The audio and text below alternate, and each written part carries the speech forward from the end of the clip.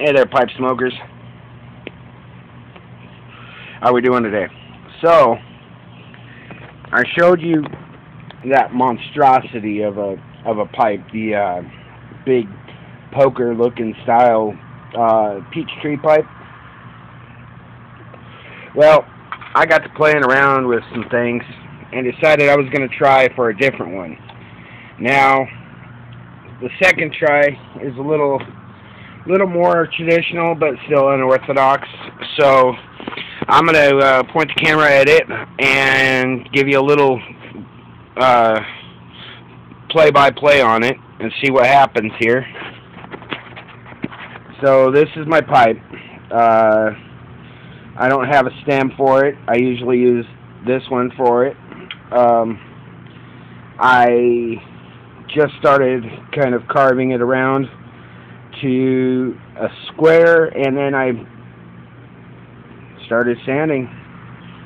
And once I got kind of a shape that I wanted, I took some drill bits that I modified and started drilling my bowl there. I wanted kind of the rounded angle. I kind of like the finger feel.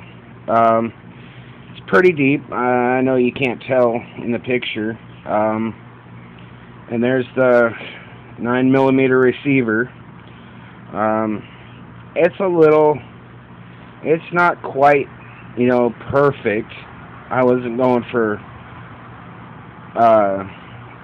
perfection here. I just wanted to go for a good, quality homemade pipe.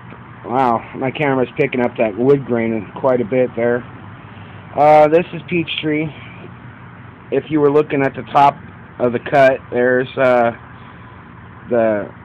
rings, the years of the rings there, and I tried to keep that intact. So it was, a little bit more than just a shape for uniqueness. It's also got some character to it, and I like it quite a bit. I'm not a perfectionist, and I don't have to have my pipes perfect. Some may not. But I like it just how it is. Unique shape, unique style. Fits pretty good. I smoked it. That's part of the reason why it's so black. I also put a stain on it. Now, my camera is not able to show you the dark side of this. It's actually a little bit darker than what it's showing. Maybe there. See, it's kind of dull. It's not shiny. There's nothing too spectacular done to it yet. I was thinking about shellacking it. I'm not sure if I got any or not, so I'm going to have to possibly go down and buy some. I might wax it, like most of you guys that are pipe polishers and stuff. I've seen you guys using the Carnauba wax. That's all fine and well, but I don't have a buffing wheel, so I can't really give you a